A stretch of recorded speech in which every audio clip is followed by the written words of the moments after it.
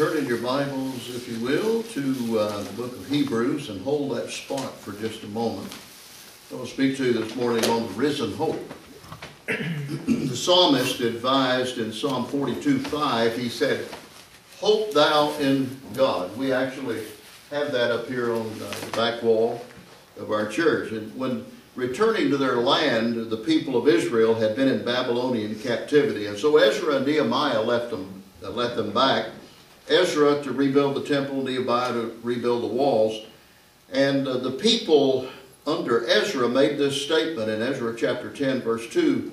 They said, "Yet now there is hope in Israel concerning this saying." This was after they told Ezra they were going to repent of their sins and start serving the Lord again, because they were in captivity because of their disobedience. In speaking prophetically of his own death, burial, and resurrection, the Savior says this in Psalm 16:9 and 10. "Therefore my heart is glad and my glory rejoiceth, my flesh also shall rest in hope. For thou wilt not leave my soul in hell, neither suffer thine Holy One to see corruption." Peter, in his Pentecost address in Acts chapter 2, actually quoted this passage of Scripture. David would later declare this in Psalm 31:24, "Be of good courage, and he shall strengthen thine heart, all ye that hope in the Lord."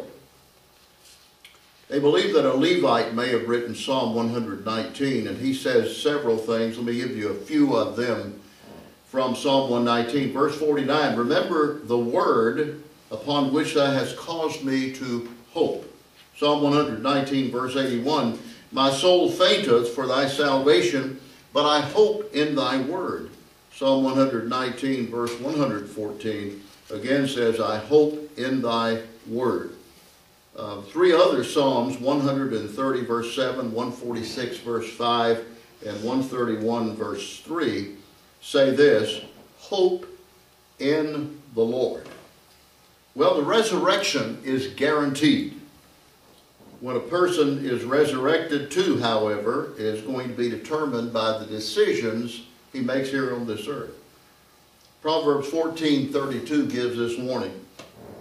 "The wicked is driven away in his wickedness, but the righteous hath hope in his death."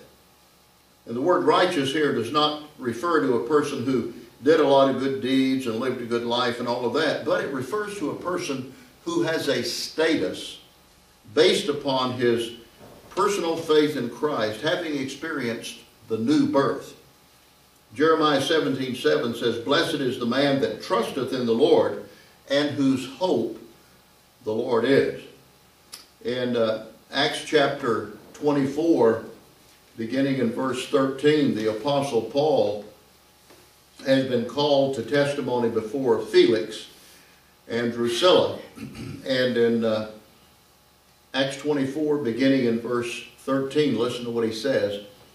"Neither can they prove the things whereof they now accuse me, but this I confess unto thee, that after the way which they call heresy," the way referring to Christians during that period of time, "but after the way they call heresy, which they call heresy, so worship I the God of my fathers, believing all things which are written in the law and in the prophets.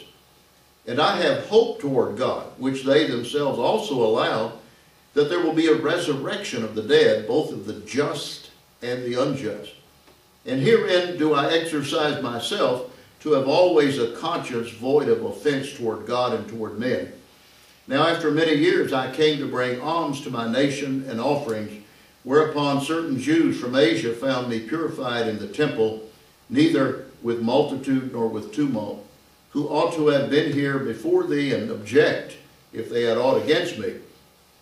Or else let these same that are here say, if they have found any evil doing in me while I stood before the council. Except it be for this one voice, that I cried, standing among them, touching the resurrection of the dead, am I called into question by you this day." And when Felix heard these things, having more perfect knowledge of that way, he deferred them and said, "When Lysias the chief captain shall come down, I will know the uttermost of your matter." And he commanded a centurion to keep Paul and to let him have liberty, and that he should forbid none of his acquaintances to minister or to come unto him.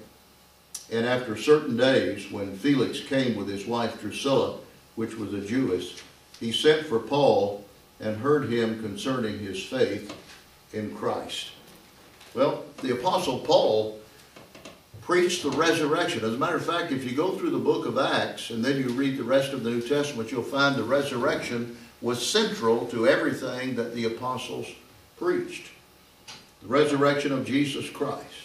In both the Old and New Testaments, the whole idea of hope is viewed in a certain way based upon God's promises, and Jesus promised a resurrection.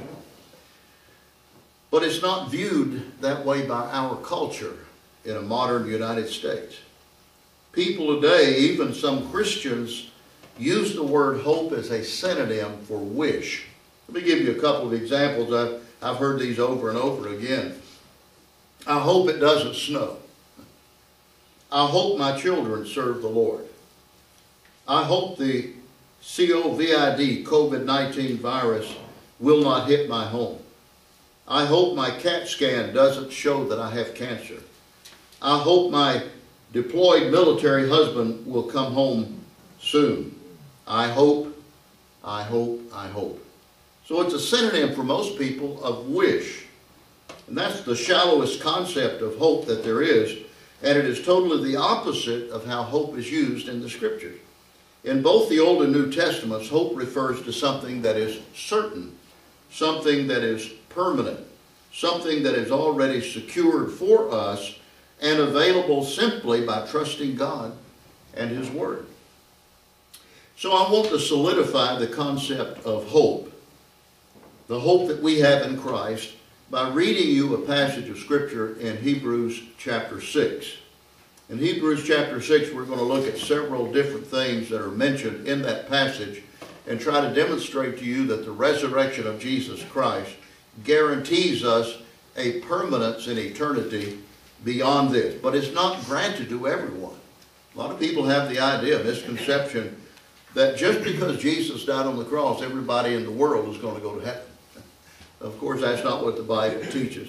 But turn there to Hebrews chapter 6. Let me begin reading in verse 13, and I'll go through verse 20, and then we'll go back and look at the various things, and I'll give you an outline from that passage.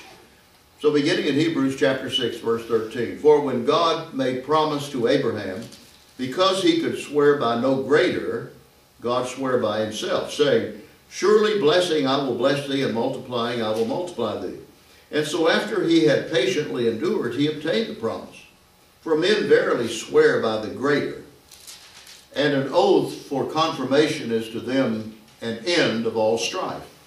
Wherein God, willing more abundantly to show unto the heirs of promise the immutability of his counsel, confirmed it by an oath, that by two immutable things in which it was impossible for God to lie, we might have a strong consolation or hope, who have fled for refuge to lay hold upon the hope which is set before us. Which hope we have as an anchor of the soul, both sure and steadfast, and which entereth into that within the veil, whither the forerunner is for us entered, even Jesus, made a high priest forever, after the order of Melchizedek. Well, I want to give you an outline from this passage to help us see what we're doing here, what kind of hope we actually have. First of all, number one, let's look at the promiser. Who's doing the promising here? This is our God. We're told in verse 13. He sware by himself. In other words, what he's about to say is based upon his unchangeable character. But then let's look secondly at the promise. Blessing, I will bless thee, verse 14. This promise started out for Abraham, but God included in it what I call a multi-line prophecy, which means that all nations would benefit eventually from the death, burial, and resurrection of Jesus Christ. And that's what our security is based upon. That's why we have hope. So the promiser, the promise, let's look at those promised.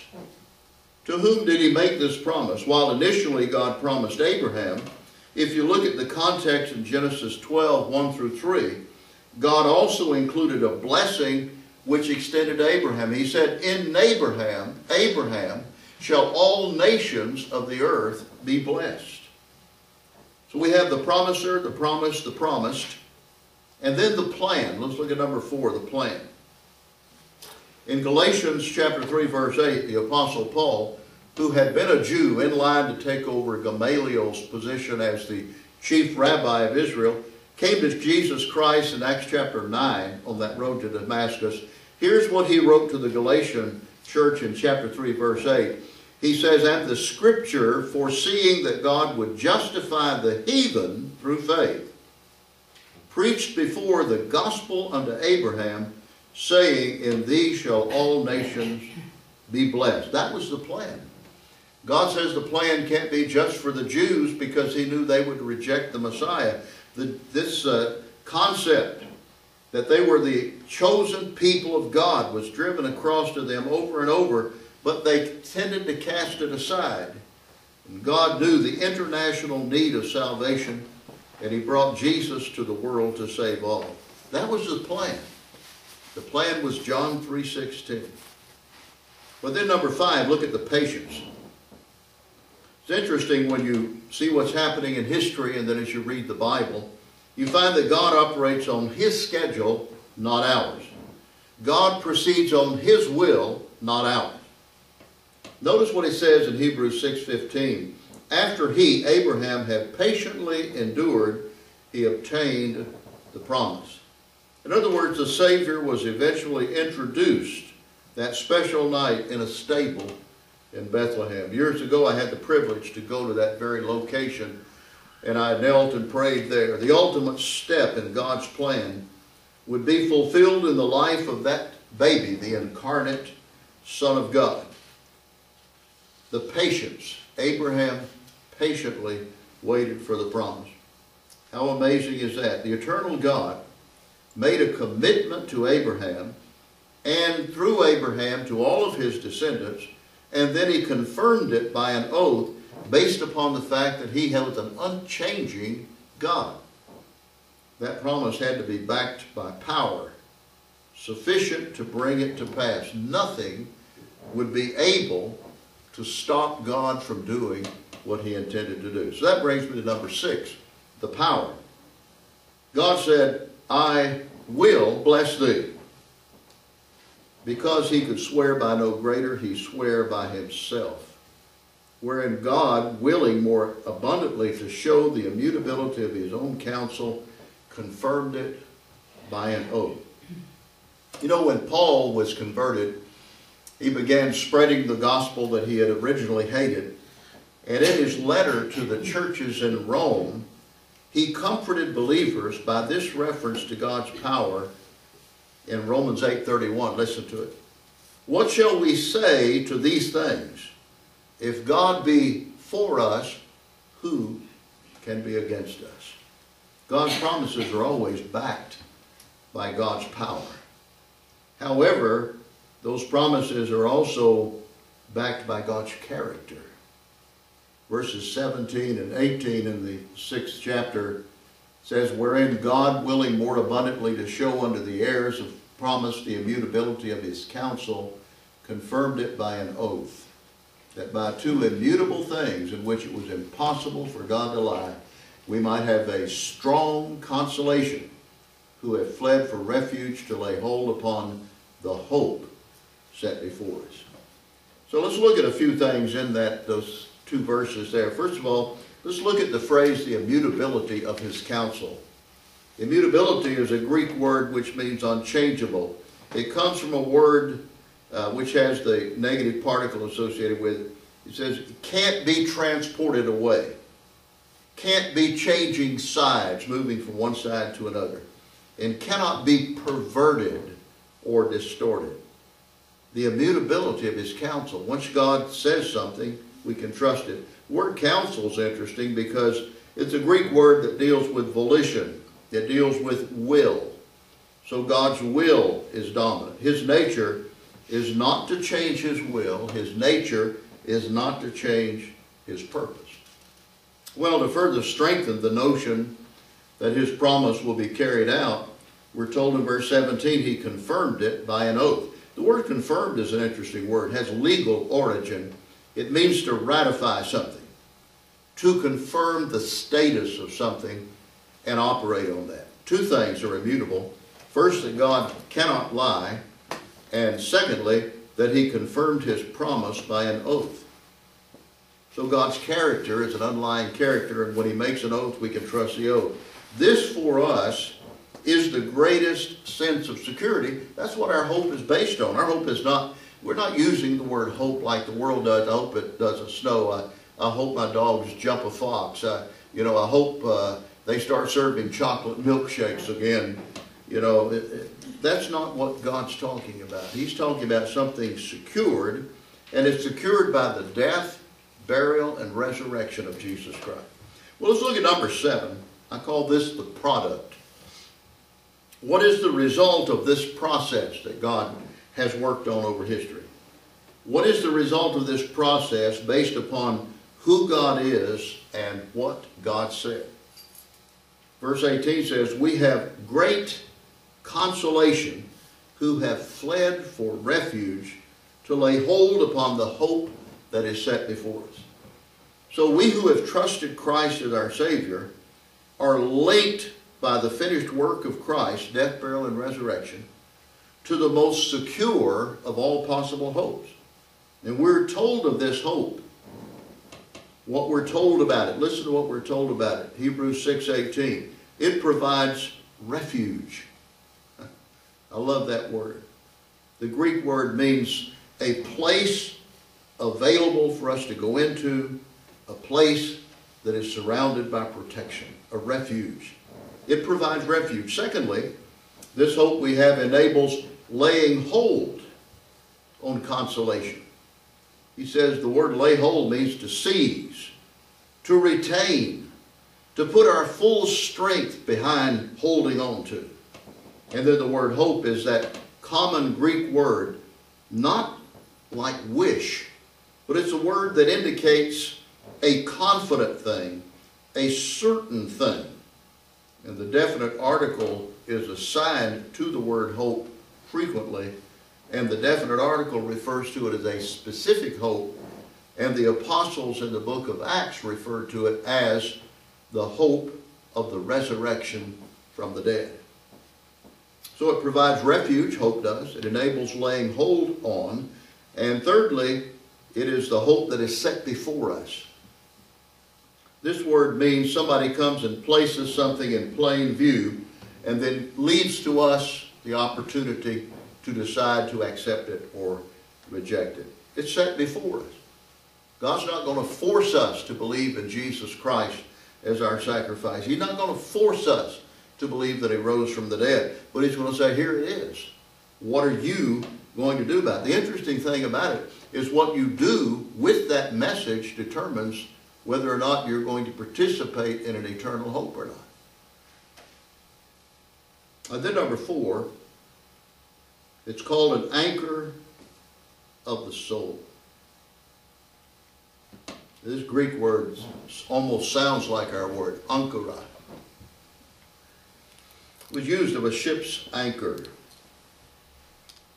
And it indicated stabilizing something and keeping it from drifting as a result of the tides. You and I need something to keep us from drifting when the tides of life put pressure on us. And he says that this is an anchor for the soul. And this is the word not for biological life, but for supernatural life. Jesus said, I've come that they might have life and that they might have it more abundantly, to the fullest. So he's talking here about a hope that is irrevocable, and you certainly don't want to miss this. Your life security depends upon with whom you are anchored to. So he says not only does it provide a refuge, not only is it laid hold of, not only is it set before us, not only is it an anchor, but again he says it is both sure and steadfast. Two words that are linked in order to give emphasis here. The word sure, unfailing, secure, certain, safe. And then the word steadfast means stable, firm, sure, steadfast, set. So the whole idea is that this hope we have, we don't have to worry about this anchor breaking away. What a hope we have in Christ, both sure and steadfast. Then another thing about this hope he says, which entereth into that within the veil. And in verses 19 and 20 he says, which hope we have as an anchor of the soul, both sure and steadfast, and which entereth into that within the veil. And then he explains what he means by that. Whither the forerunner is for us entered, even Jesus, made a high priest forever after the order of Melchizedek. Well, I had the privilege years ago to study at Dallas Seminary, to study under most of the men who wrote the textbooks for almost all Christian colleges. One of those men was Zane Hodges. Zane Hodges was a firm believer in the Textus Receptus. In the Greek classes I took from him, we had to use the Textus Receptus. We didn't use the Nestle's text. But here's what Zane Hodges has to say about verses 19 and 20. And he's listed in the Bible Knowledge Commentary. Here's what he says. That anchor has been carried to the safest point of all, the inner sanctuary behind the curtain, by Jesus who went before us, where he functions now as a high priest forever, where he has given to Christians hope and anchorage from which it cannot be shaken loose. End of quotation. So our hope is secure, irreversible, unshakable, permanent. Why? Because Jesus, who died, was buried, and rose again, entered the tabernacle of heaven with his own blood. Now, if you go to the 9th chapter, I love this passage in chapter 9, verses 11 and 12. Listen to it. He talks about in verses 1 through 10, he talks about how the blood of bulls and goats could provide the Hebrew word for coverage. And people who died in the Old Testament who believed the message delivered to Abraham and Isaac and Jacob and David and all of those, they went into paradise. But then he says when Christ came, something changed. Listen to what he says in Hebrews 9, beginning in verse 11. But Christ, being come a high priest of good things to come, by a greater and more perfect tabernacle, not made with hands, that is to say, not of this building, neither by the blood of goats and calves, but by his own blood he entered in once into the holy place, having obtained eternal redemption for us. For if the blood of bulls and goats and the ashes of a heifer sprinkling the unclean sanctuary sanctifieth to the purifying of the flesh, how much more shall the blood of Christ, who through the eternal Spirit offered himself without spot to God, purge your conscience from dead works to serve the living God. Now, how did all this come about? Well, if you want to find out how it all started, what you have to do is you have to go back to the book of Matthew, the Gospel of Matthew. And what you have to do is you have to go to the last chapter in Matthew. And in the last chapter, you begin reading in verse 1 and going through verse 8. And you find out how this hope was secured. Here it is. Matthew 28:1. In the end of the Sabbath, as it began to dawn toward the first day of the week, came Mary Magdalene and the other Mary to see the sepulchre. And behold, there was a great earthquake, for the angel of the Lord descended from heaven and came and rolled back the stone from the door and sat upon it. His countenance was like lightning, and his raiment white as snow. And for fear of him, the keepers did shake and became as dead men. And the angel answered and said unto the women, Fear not ye, for I know that you seek Jesus, which was crucified. He is not here, for he is risen, as he said. Come, see the place where the Lord lay. And then go quickly and tell his disciples that he is risen from the dead. And behold, he goeth before you into Galilee. There you shall see him. Lo, I have told you. And they departed quickly from the sepulchre with fear and great joy, and did run to bring his disciples word. Well, that's how the hope was secured. The empty tomb. I stood outside that tomb in the garden below Calvary. You can stand down by the tomb. You can look up and see Mount Calvary. And our guide showed us the tomb. And he said, it is believed by many archaeologists that this was the actual tomb in which the body of Jesus was buried. A British team now oversees that tomb. So they led us in to see the tomb. On the outside of the door, before they opened the door, was this sign. I know you seek Jesus. He is not here. He is risen, as he said. Just think about it. If Jesus had not risen from the dead, there would be no salvation. If Jesus had not risen from the dead, there would be no hope secured by his completed work, death, burial, and resurrection. Edward Mote wrote, my hope is built on nothing less than Jesus' blood and righteousness. I dare not trust the sweetest frame, but wholly lean on Jesus' name. His oath, his covenant, his blood support me in the whelming flood. When all around my soul gives way, he then is all my hope and stay. You know, we have a strong hope. The hope of eternal life that comes from trusting Jesus alone to save us from our sin. Norman Clayton wrote, my hope is in the Lord, who gave himself for me and paid the price of all my sin at Calvary. Alfred Ackley wrote, I serve a risen Savior. He's in the world today. I know that he is living, no matter what men may say. I see his hand of mercy. I hear his voice of cheer.